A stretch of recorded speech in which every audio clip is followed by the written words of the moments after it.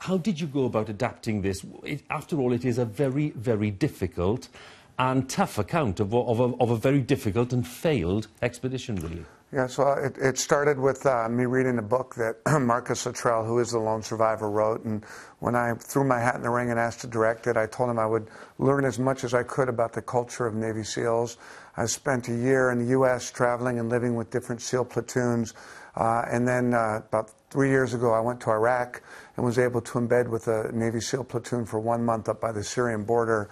And by the time I came back from Iraq and had spent that time with the soldiers, I felt like I was ready to take it on. How did you translate that experience in practical terms into the film?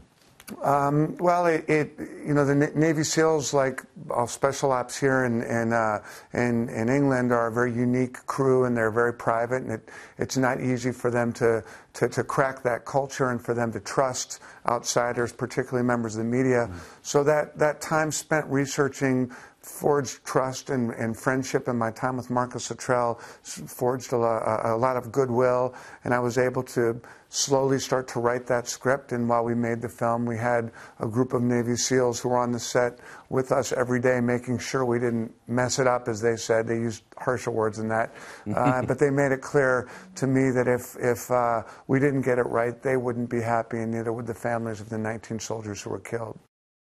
My experience reading Marcus Luttrell's book was to be able to divorce myself from the politics of the war, which is not easy to do. You know, every film about Iraq or Afghanistan tends to be, you know, very polarizing, and if you're for it, you support the film. If not, you rip it apart.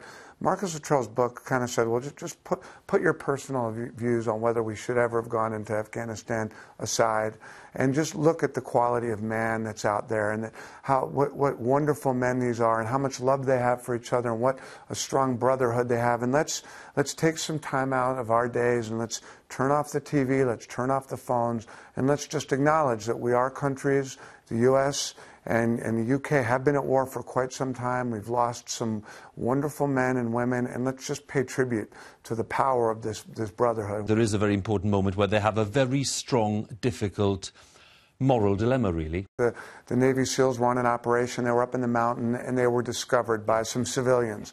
And they knew that if they let those civilians go, the civilians would alert an army, and there was a good chance they would be killed. So they had a very complicated decision to make, and I was under no pressure from anyone to do anything than sort of tell the facts, present the facts as Luttrell did. And it was a very confusing and tough decision for these men to make.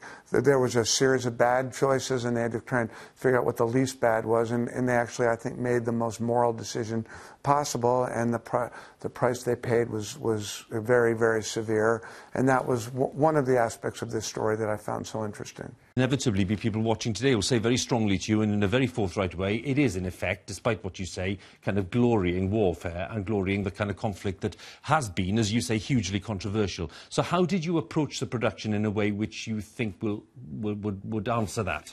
Well, you know, I think that any honest look at war, it's very hard to find a way to glorify war. War is horrible. War is hell. War is a vile, nasty, violent proposition. And for anyone to talk about glorifying that, I don't quite understand how you can glorify that.